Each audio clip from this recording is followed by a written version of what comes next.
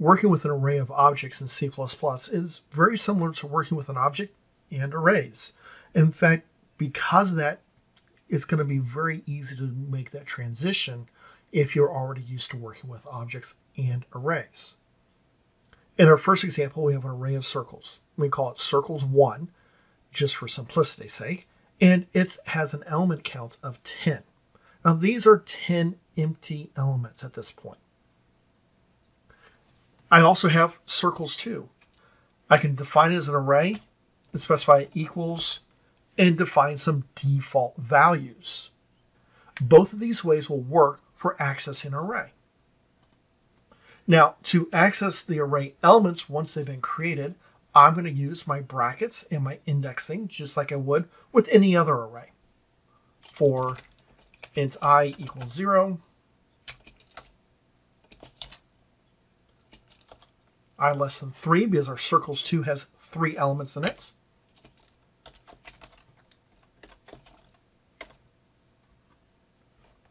I'm going to say cout, specify index,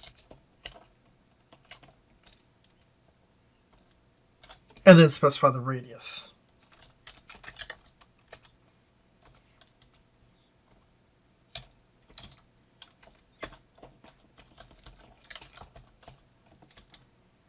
When I go and run this, you can see from the output I have 1, 3, and 5, which is the default values that I specified for my circles2 array. Now, let's see what happens if I use the same code, but for circles1. So I have circles1. So I've defined this. I'm going to modify this just quickly. So I specify all 10 elements instead of just the 3. If I go and run this, you'll notice that it gives me 10 elements with a value of 1. You might say, well, why is that? That's because my default value for my NOR constructor is to set the radius equal to 1. I can see this if I go into my circle.cpp file. If I don't pass in an element, the radius equals 1. However, I can call setRadius. So I'm just going to duplicate this.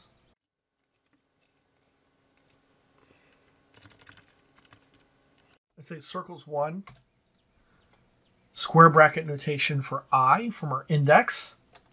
We're going to say setRadius, and we're just going to give it a random value.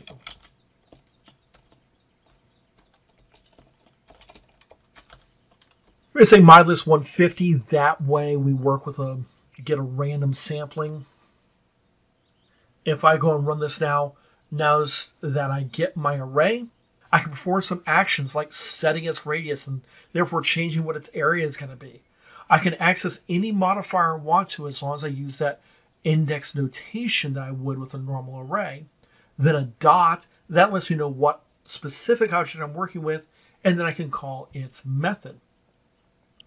Because all of my elements in my array are unique objects, they all have their own properties, like radius in this example, and they all have their own methods.